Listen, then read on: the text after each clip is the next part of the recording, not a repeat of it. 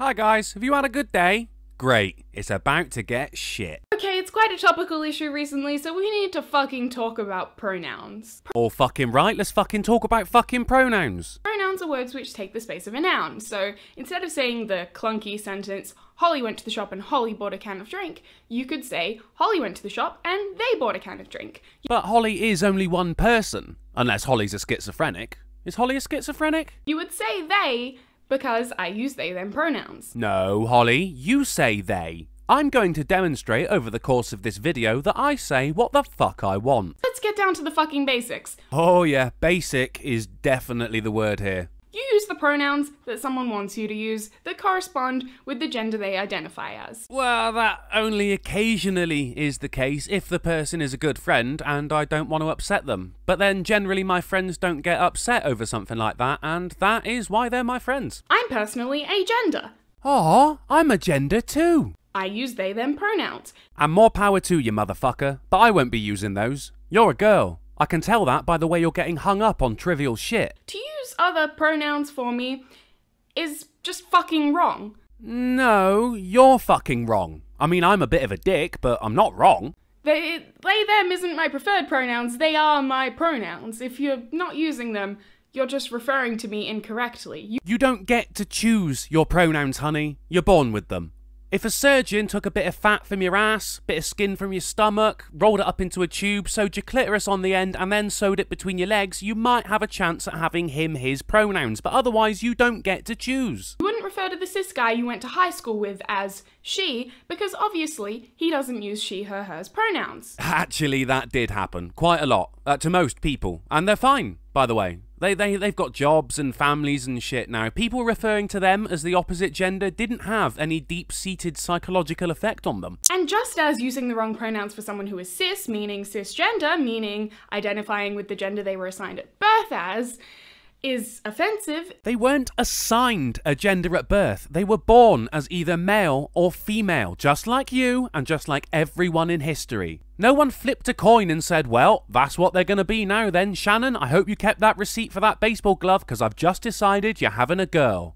It is even more offensive to transgender people. But why would it be more offensive? Because it's a fucking act of aggression. Oh, no, honey, no. Weatherspoons on a Friday night is an act of aggression. You're just not getting your own way. And disrespect against someone who probably already endures multiple acts of erasure, disrespect and violence in their everyday life just because of how they identify and live. So something as little as getting their pronouns wrong should really be small potatoes, shouldn't it? I mean, I'm not throwing my piss over them, I'm not telling them I'm gonna fuck their shit up, and even if I was, you make it sound like you go through that for every moment of the day, so that's just business as usual, isn't it? Another day in the office.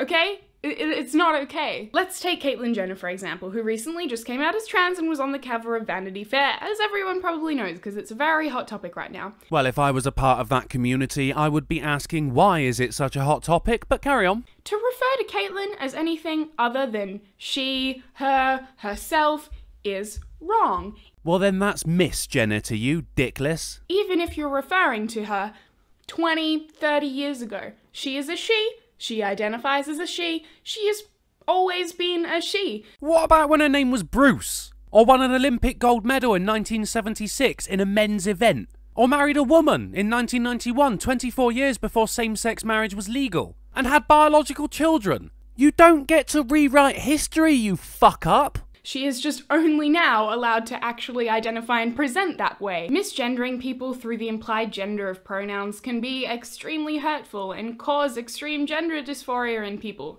Well, I don't give a fuck. And if someone's getting gender dysphoria because I used a word they don't like, I'm gonna say they had issues long before they spoke to me. And guess what? You don't know if someone you have just met might be trans, might just use different pronouns, or might experience gender dysphoria. So, nothing I say really matters then? You don't know that. So, guess what you do to avoid gendering them? Nothing, because gendering someone isn't something I have to worry about because I don't see it as an issue and shouldn't have to just because you do? You use neutral pronouns. No, I don't. Wow, who would have thunk it? No one well fucking adjusted, that's for sure. The most common pronouns which are considered neutral are they, them, their, themselves, before you jump in with, but them is plural, you use that to refer to more than one person. Yeah, I suppose you did save me the trouble there, so thanks, I guess. I still had to stop and say something sarcastic, though. No, you don't always. It can also be singular. Fucking ask a linguist. You're wrong. Well, yeah, that is true. It can be used as singular. As in, this person wants me to use specific pronouns, but they can fuck themselves. You probably already use they, them as a singular pronoun. You just don't realise it. Imagine your friend just got off the phone. Steve! Steve, get off the phone, mate! Nah, off the phone. I need to do a thing. Alright? Alright, thanks. Okay, check. Next step. With a doctor. Oh, shit. Steve, are you alright, mate? Everything okay, yeah?